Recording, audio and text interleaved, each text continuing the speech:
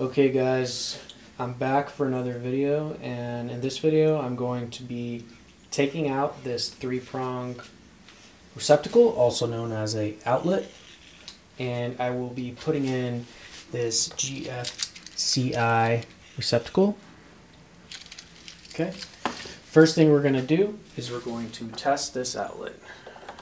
We can see that there's power to it, and we're going to do that before we turn the breaker off, just to play things safe. You can now see that there's power there, and we're going to come over here to the breaker box, and we're going to turn off the receptacle that is labeled bench.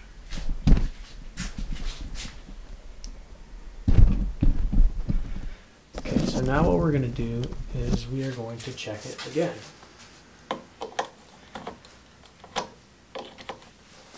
No power to it. Okay, so now I'm confident, although I will triple check with this once it is open. I'm confident there's no power to it. We're going to go ahead and open it up.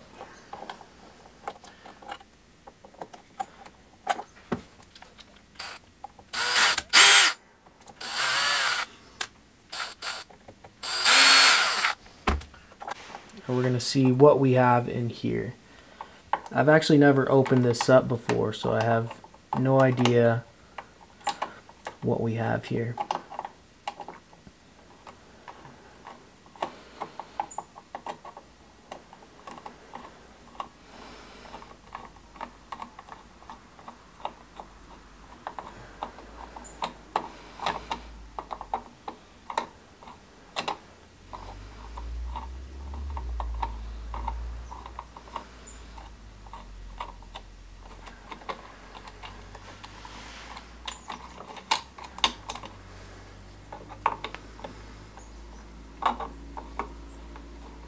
It's a longer screw than I was expecting.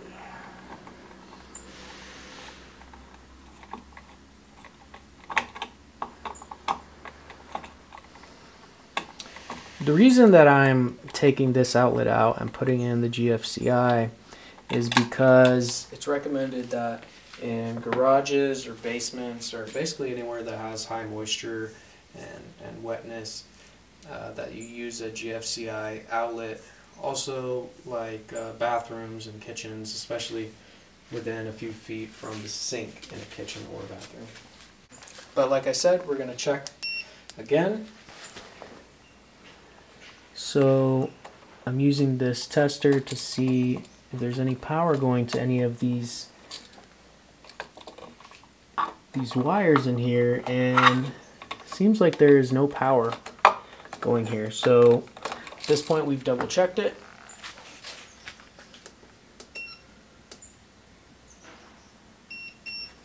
Okay, so now what I'm going to do is going to take off this outlet.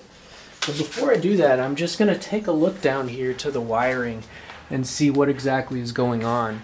So it looks like over there at the breaker box we have the wire coming out from right here, and it's going down,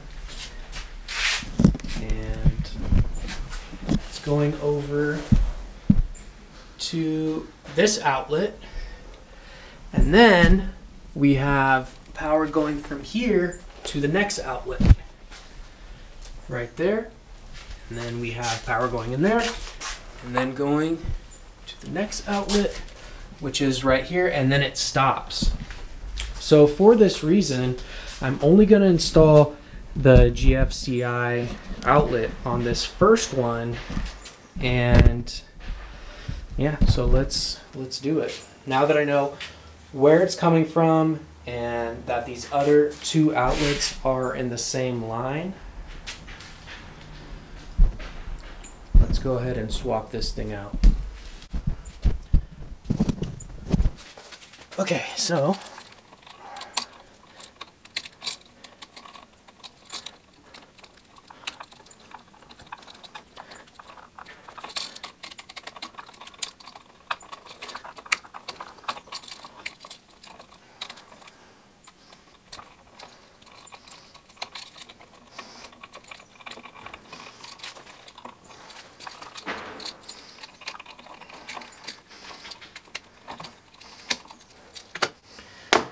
Okay, we have our old outlet out, and we want to put in our new outlet.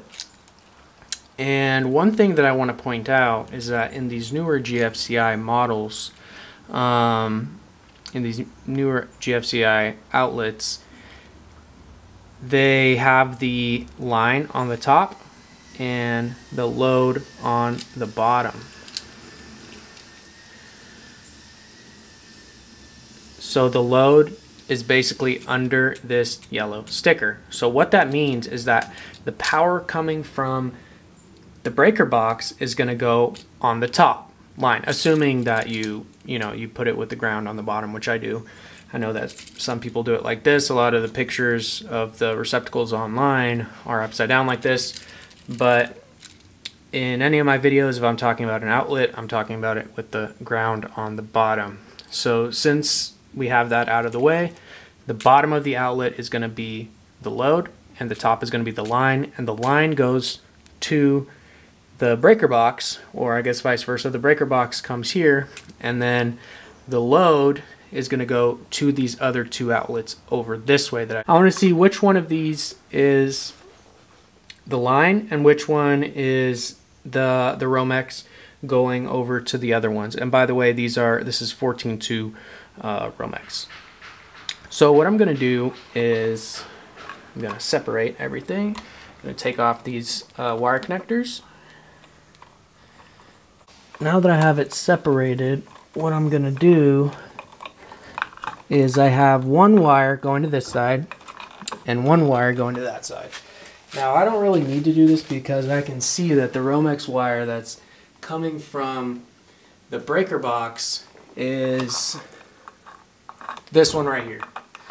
I can see it's going up and then it goes that way. And I can see that this Romex wire comes out of here and then feeds into the other receptacles. But even though I can see that, you sometimes can't see that, and it's behind drywall. So what I'm going to do is I'm going to turn the power on. Now that there's power back here, I'm going to use my tester and I'm going to check. Now if I'm correct, this has power and this does not. So I'm going to check this side first. This should not have power. See? There's no power to here because this is no longer hooked up to the breaker box and goes that way. Now this side will have power because it goes directly from here to the breaker box. So now that I know that this is hot and this wire has no power, I'm going to come over here to the breaker box and turn it back off again. And we're going to check again just to be safe. So no power here, no power here. I'm going to go ahead and wire this into this GFCI outlet. Now what we're going to do is we are going to unscrew this a little bit. Now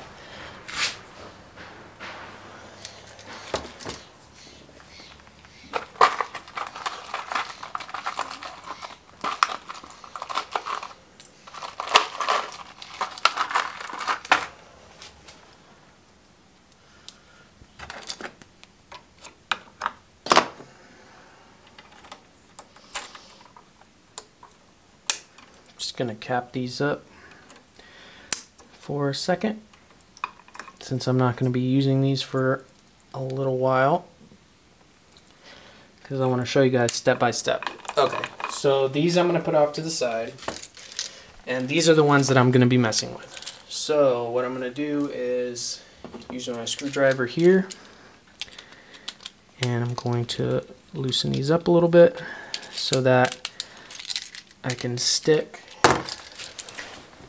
these wires into this. So black to brass, white to silver. So I'm going to take this white one and I'm going to stick it in here. But you can see that the wire is a little bit too long.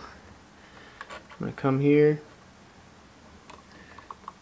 I'm going to take off about this much. Let's see, that might have been a little bit too much. Let's see. That works.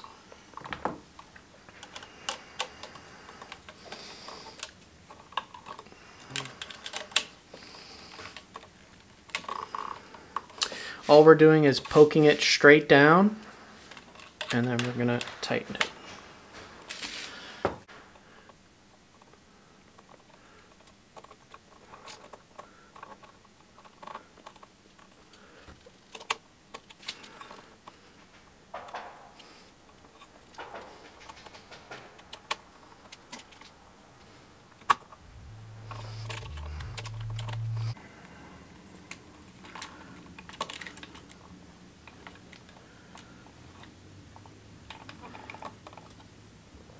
I'm actually going to use a pigtail for the ground. I just realized. Okay.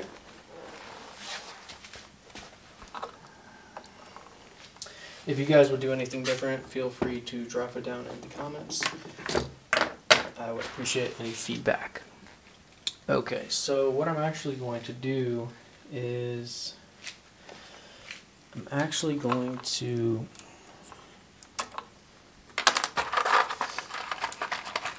use one of these Wago 221s, the 3 compartments, and I'm going to put that one in there.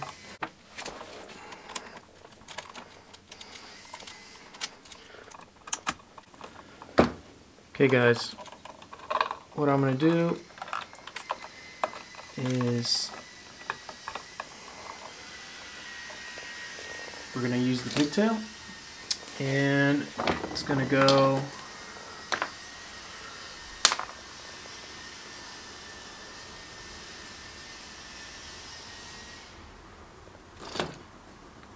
from the Wago. We're going to use the pigtail just for the ground. It's going to go from the Wago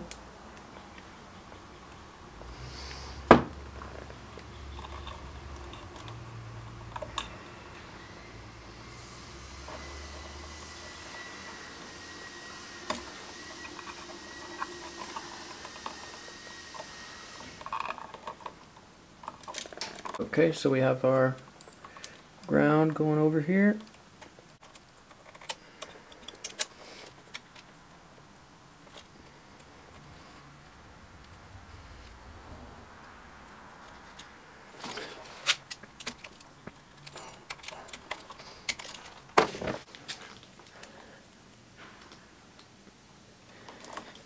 Do any of you guys use electrical tape to seal up these Wagos?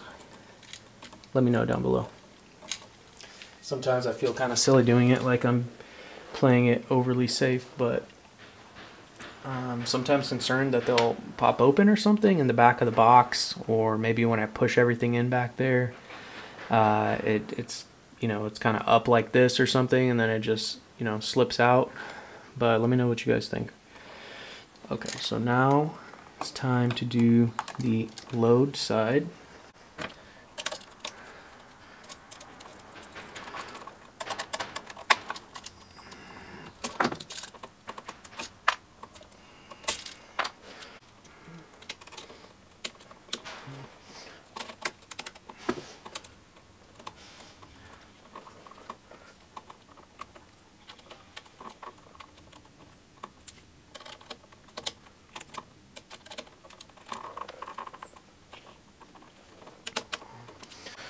Okay, we have the last wire here. Okay, I'm just making sure that everything is tight.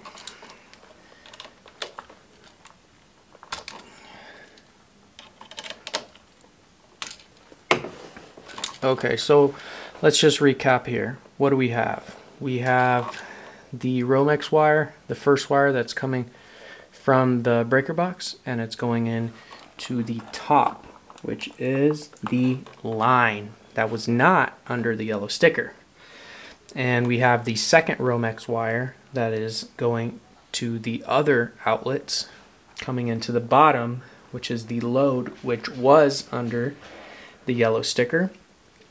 And then we have the ground wire coming in a pigtail from the Wago 221 with 3 compartments into the ground spot under the green screw.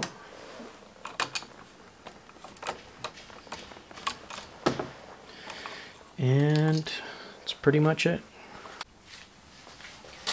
Okay, now we're going to close it up.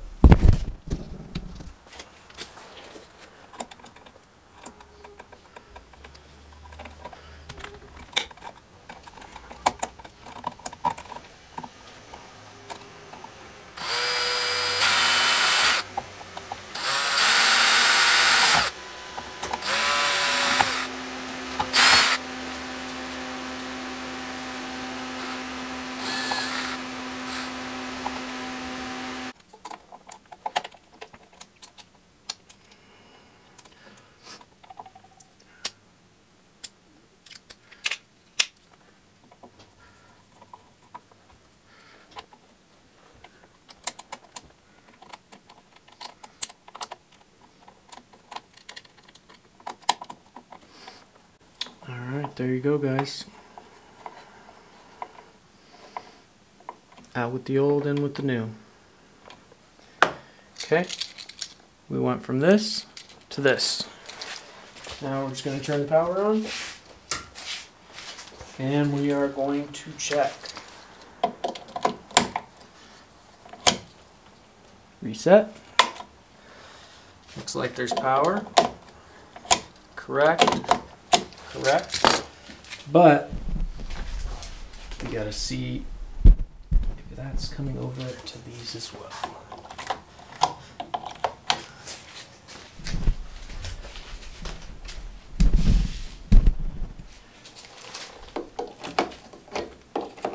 And that's it. Don't forget to like and subscribe. Comment down below any requests or anything like that. Till next time.